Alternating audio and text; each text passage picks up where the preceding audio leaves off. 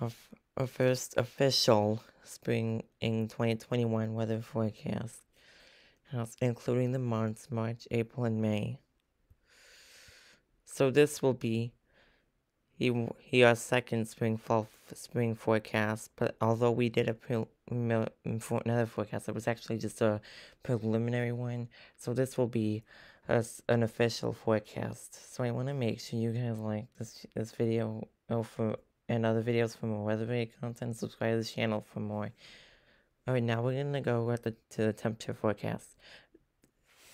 This country will be expected to be above average in terms of temperatures, except the northwest corner, which includes Washington State and even Seattle, with the rest of the country dealing with above normal temperatures, particularly in the south, where cities like Oklahoma City and Phoenix and Houston could get at way above normal temperatures.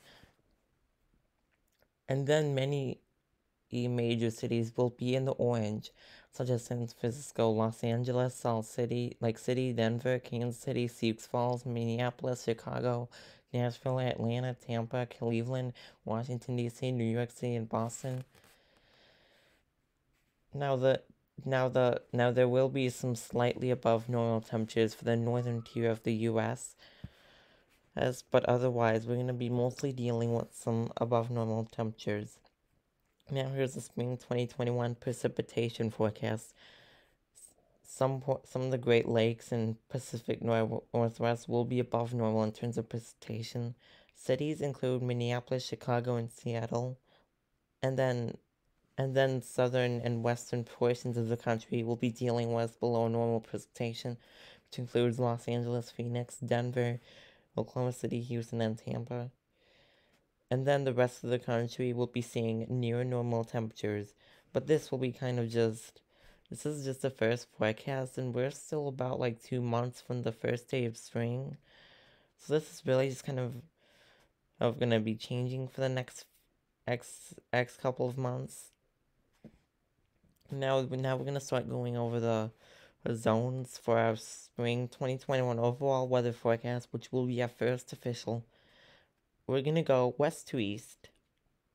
Stormy. We're gonna start with this green region in the northwestern United States. We will be seeing some wet pattern in sometime in the spring, and for portions of the Pacific Northwest, and thus was labeled stormy. Now, due to in the Southwest, due to warm and dry conditions anticipated for spring, there may be renewed drought concerns in the area, and there will be some wildfires, but I don't think it'll be as bad as 2020 season was. Mountain snow will still be possible for the Rocky Mountains in the early to late spring, especially early spring, because it is obviously going to be colder by then.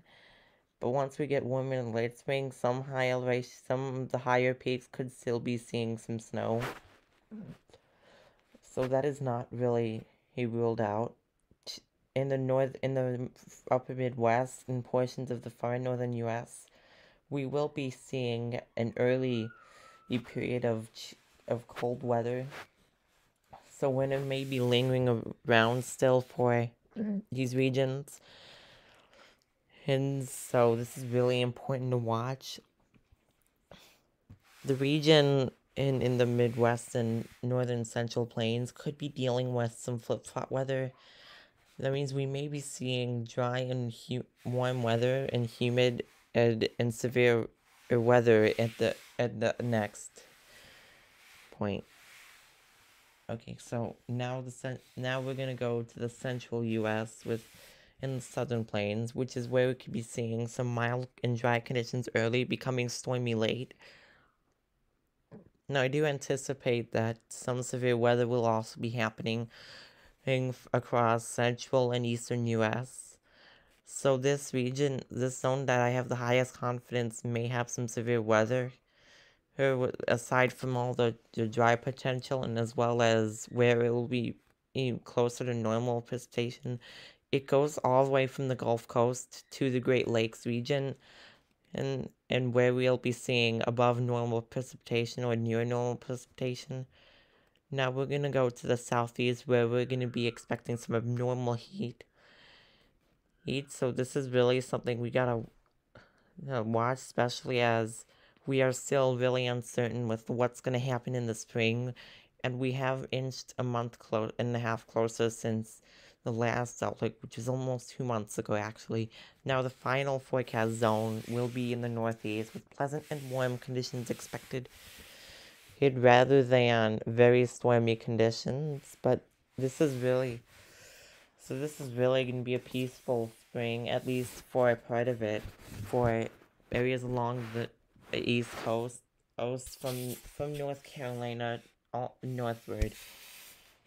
So major cities like Washington, New York City, and Boston could be dealing with warm, pleasant weather before they may storms begin to occur in the summer for those regions, and there could be some tropical cyclones in the Atlantic that may affect the area, as because they're along the east coast, and some hurricanes during the peak are still hurricanes, and at the latitude of all the way to Boston, perhaps.